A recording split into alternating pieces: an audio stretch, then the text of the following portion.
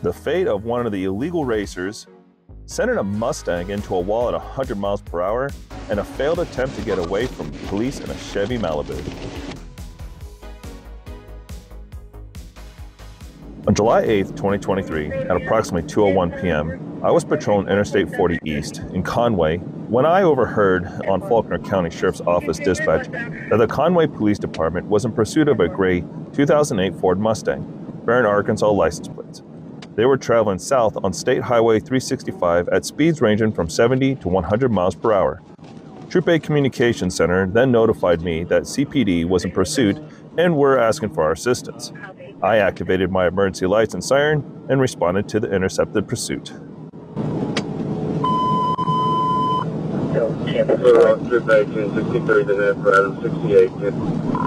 He just threw out narcotics right before the 127. Excuse me, 125. That's the 125 now. That's the 125 exit. That's the 125 threw out narcotics.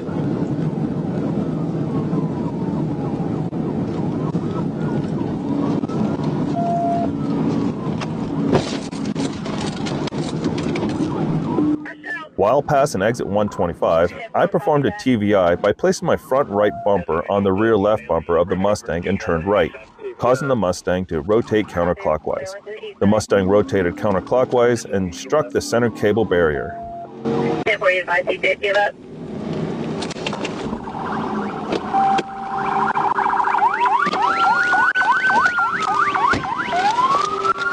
As I turned around, I observed the suspect and driver, Mr. Derek N. Blevins, exit the vehicle and flee on foot into the grassy median. Multiple officers with CPD and Faulkner County Sheriff's Office gave chase and took Mr. Blevins into custody. It all started when a cop patrolling the highway spotted a Chevy Malibu. After running the license plate through dispatch, it was discovered that the driver had an active warrant and a traffic stop was initiated.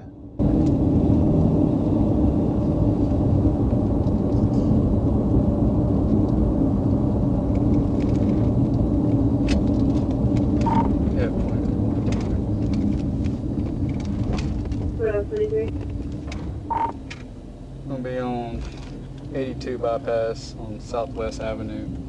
It's going to be a Chevy Impala, white in color, Arkansas Adam David Frank 47 Mary, ADF 47M. 1047 please.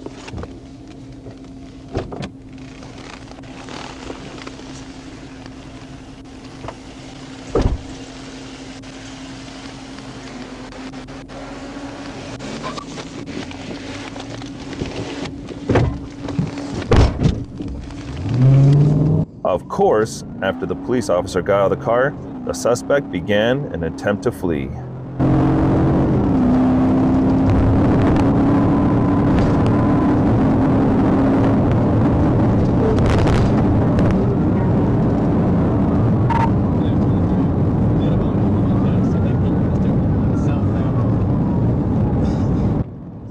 At the time the chase began, the suspect was wanted for felony fleeing, theft by receiving, reckless driving, speeding, expired tags, no insurance, driving on a suspended license, and no seatbelt.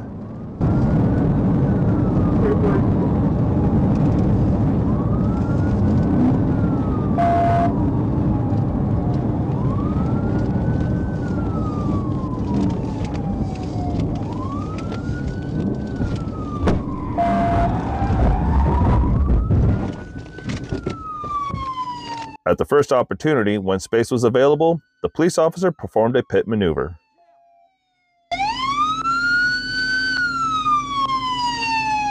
Turn around! Turn around! Come to me! Keep walking! Keep walking! 4923 on traffic. Get over here! Get over here! Lay on the ground! Lay on the ground! 23, is that everybody, or you got some more folks in the vehicle? Oh. Undo these? Nope.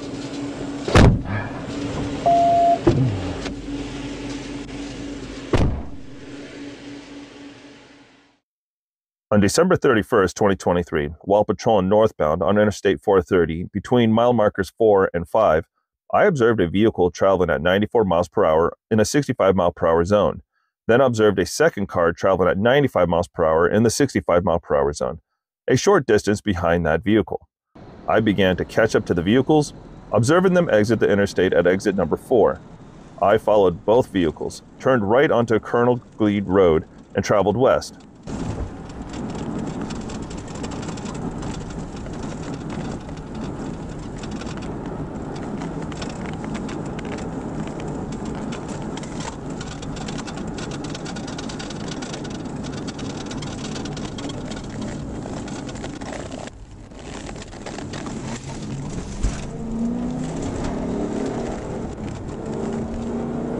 As we approached the intersection of Colonel Glede Road and David O. Dodd Road, I observed several vehicles surrounding the intersection, preventing traffic from traversing through the intersection, and a vehicle performing donuts in the middle of the intersection.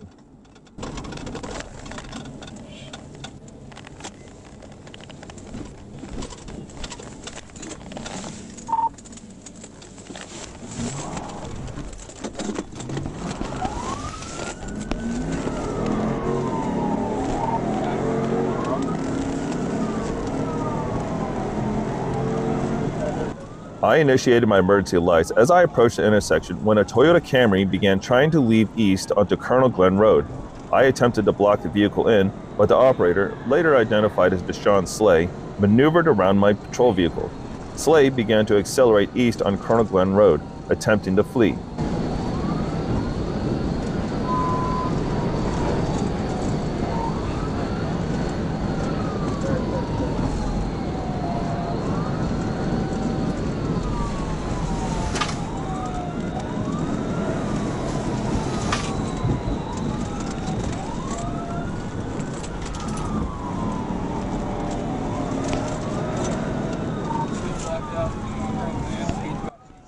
As Slay sped up to over 100 miles per hour, he turned off all lighting to his vehicle, blacking out, minimizing his visibility and making it difficult for me or any other motorist to see him.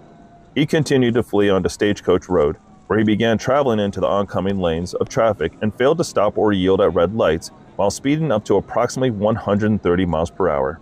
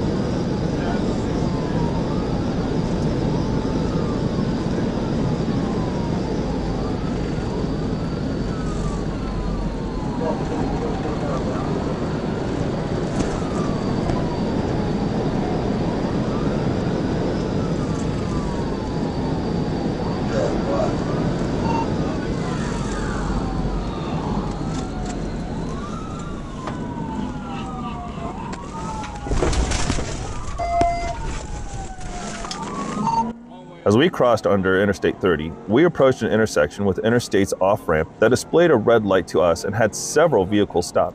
Slay maneuvered to the left around the vehicles, failing to stop at the red light, and began traveling in the opposing lane without any forward-facing lights. Let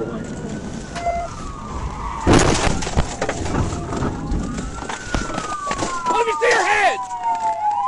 Slay then attempted to cross back onto correct side of the road, causing him to slow significantly. Taking this opportunity, I performed a TVI, striking the right side of his vehicle with the left front corner of my patrol vehicle. As a result of the TVI, Slay's vehicle was stopped, and I steered my now disabled patrol vehicle in front of his car.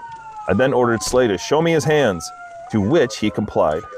I removed Slay from the driver's seat and placed him into custody. An administrative inventory was conducted on Slay's vehicle, revealing approximately 2.9 grams of green vegetable matter believed to be marijuana in a glass jar located in the center console. The suspect marijuana was secured and later submitted into evidence. Thanks for your time, and have a great day.